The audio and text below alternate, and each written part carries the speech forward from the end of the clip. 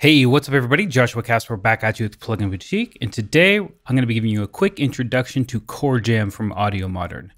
This is the newest one in their sort of string of plugins that are meant to be generative, meaning I'm going to press one key on my keyboard and I'm going to get an entire chord. But not only that, Chord Jam has a built-in sequencer which can also be randomized. Lots of cool features to get through, so let's go ahead and get into it. Inside of Ableton Live here, I've got Chord Jam on one channel and the instrument I want to trigger via Chord Jam. And this can be anything. I'm just using a grand piano instrument. So what I want to do is where it says all ins here, I want to go to Chord Jam, and then on the second drop down, Chord Jam as well, and make sure it's set to in, and then I want to arm Chord Jam. And if I press a key on my keyboard now, I'm actually getting a C minor 11th.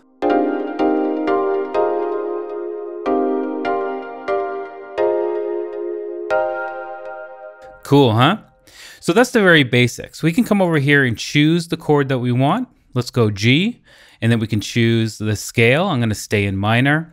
We can also choose the octave. So if I want to go down or up, I'm going to keep it in the middle. And then we can also choose the chord type, and there are a lot of different ones to choose from.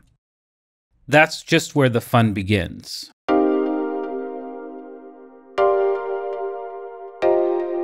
Let's say I want to have that first note in the chord drop down an octave. If I click right here and do that, isn't that cool? And I can also push this higher one up an octave. And that's just a very quick way to go ahead and begin to expand the chords and how they feel. There's also the velocity over here. So if I move this, what's going to happen is the velocity is going to be triggered somewhere in between these two values. And if I press right here, that will happen. But let's just say, I really am looking for a human feel, and a human wouldn't press it the same velocity on each note every time. What I can do is click this infinity button, and now every time I trigger a new chord, that will be updated again within the range I've set. And obviously we can go very extreme.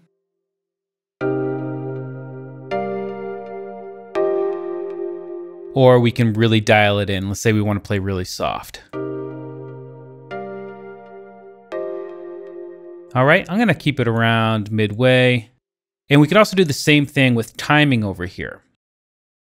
I can make a strumming effect by pulling over the timing like this,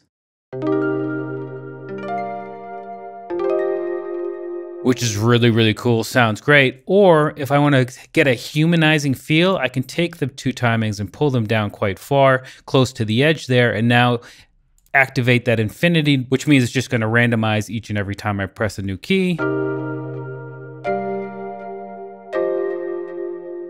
And already I'm in love with the plugin. It's doing exactly what I want. It's doing it very easily, and the results are awesome. And I'm only using it on a grand piano right now. Imagine once I put it on a synth patch. Now, as I said, the fun doesn't stop there because we also have a sequencer down here. So instead of me pressing my keyboard, I can just draw in some chords down here. And if I do it like this, something like this, I'm going to have 4 chords. And the way to update these chords is if I click this and then press the key on my keyboard that I want it to be.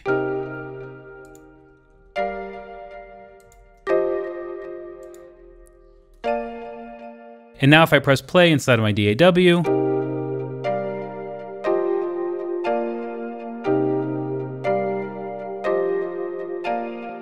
isn't that sweet? But as I was saying before, this can actually all be randomized. If I unclick those, I can hit the random button here. And if I come in here to, let's say, something like EDM1, boom. These have been updated.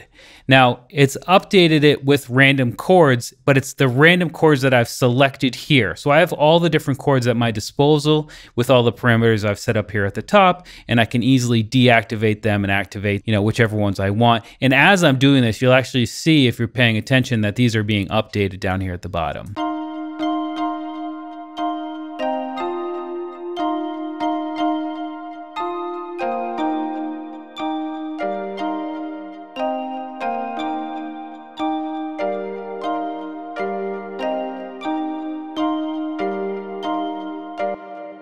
Now, another really cool feature, and one of my favorite features of, say, Riffer, for example, is this infinity control. If I turn this on, after it cycles through once and we have control over the number here, it will actually automatically update.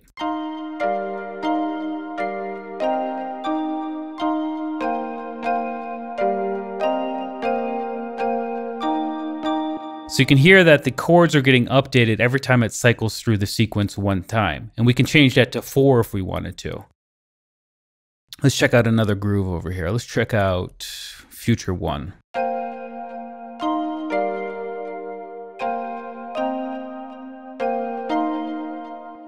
So that's essentially the basics here. So now that I have that, I can either leave the two as they are with a chain inside of Ableton Live, or I can drag and drop the MIDI right inside of the DAW and then put my instrument there and go from there. It is a really fantastic tool that really opens up what you can do with just a single note, and even has those baked in grooves, which you can make your own, obviously. And really the sky's the limit in terms of creativity. What I find myself using it for the most is definitely the chord creation up here, and how easy it is to get really lush and intricate chords that sound great at the press of one key at a time. Now, this is only scratching the surface of what's possible with Chord Jam. I do have another video coming up very soon where I use Chord Jam, Riffer, and Playbeat all together to make a track just by using the automated properties of each one of those plugins. And it's actually really, really cool. But I did want to give you a sort of run through of Chord Jam, as it's brand new and it's available already on pluginboutique.com. As usual, I'm Joshua Casper. I hope you learned something, and I'll see you in the next video.